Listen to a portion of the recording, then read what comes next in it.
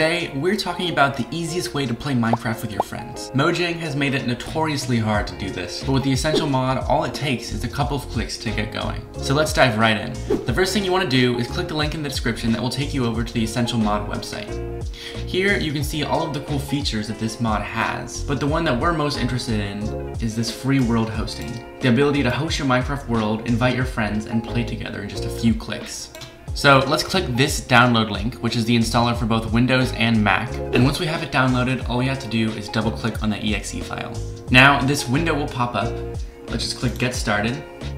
Here you can select your launcher. So I only have the base Minecraft launcher, but if you had a special launcher, you would select that here. Instead of selecting an existing installation, I'm just going to create a new installation and choose the most up-to-date Minecraft version, which as of now is 1.21.4, and click create and install essential.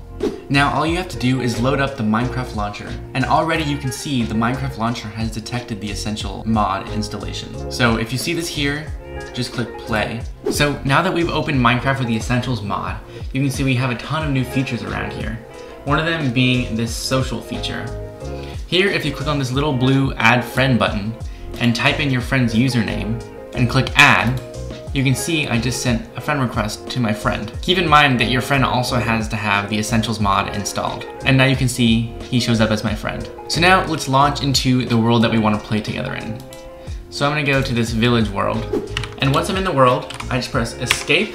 I can go to invite, and it gives you this warning that the server will be hosted through your internet. Now here we can choose what we want our friend to be in. So I'll put him in survival and peaceful. You can enable cheats, or you can even share your resource pack with the person who's joining, which is pretty neat. Then click next, and now you can see here's my friend. So I'll just click invite, and done. And now you can see that I am actually in the game with my friend. Now, this is honestly a revolutionary mod that changes the way that you can play with friends from anywhere in the world.